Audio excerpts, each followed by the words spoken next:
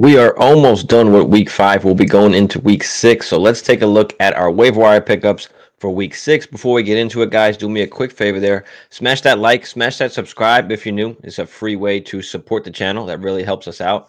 Let's get right to it.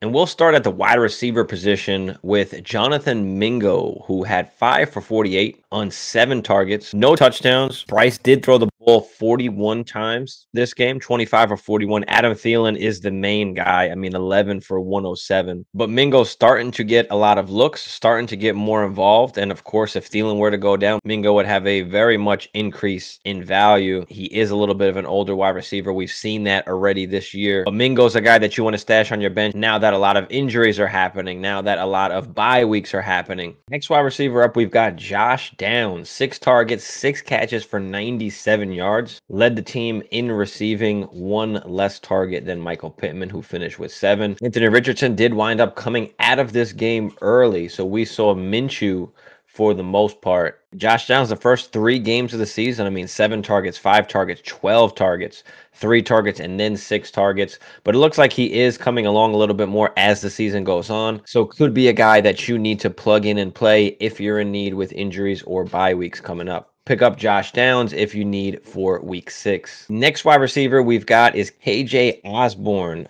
Finished with 9 targets, 5 for 49.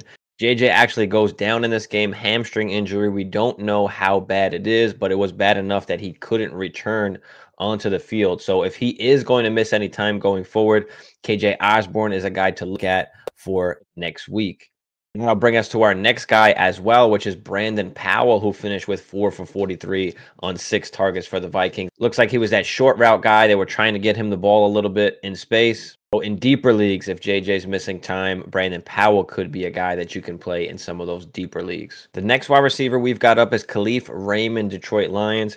Finished the day with 3 receptions for 45 yards on 3 targets. St. Brown did not play this game. There is a slight possibility that if St. Brown cannot get himself back on the practice field this week, could need surgery on that sports hernia, which could leave him out for the next 3 to 4 weeks. If that does happen and you need to play somebody, RAYMOND can be a good kind of dart throw in desperate times. You do have J-Mo back, but they did ease him in. So if St. Brown was to miss next week, RAYMOND could be a guy you can plug into your lineup in some deeper leagues. The next running back up we've got is KENDRE Miller, New Orleans Saints. 12 carries for 37 yards, only 3.1 a carry, but he did have 4 catches on 53 yards on 4 targets. 1 more target than Alvin Kamara. Now, this could have been a product of they were up by a ton. New England literally scored 0 points. This was a shutout. But if Alvin Kamara and both KENDRE Miller can be fantasy relevant in this backfield, that is definitely a possibility.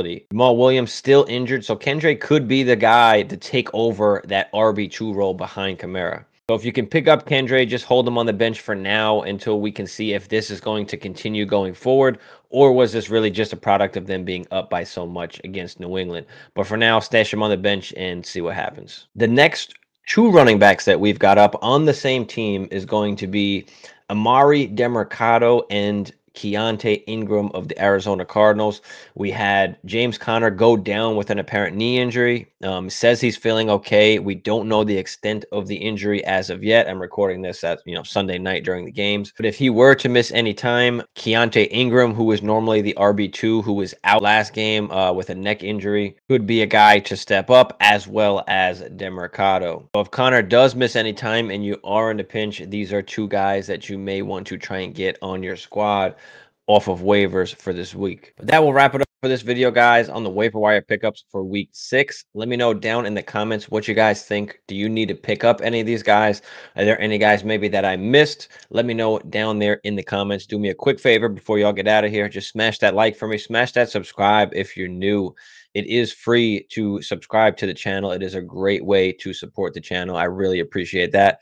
Helps us get out there into the world in eyes of more, helps us with the algorithm. So I really do appreciate y'all. See y'all on the next one.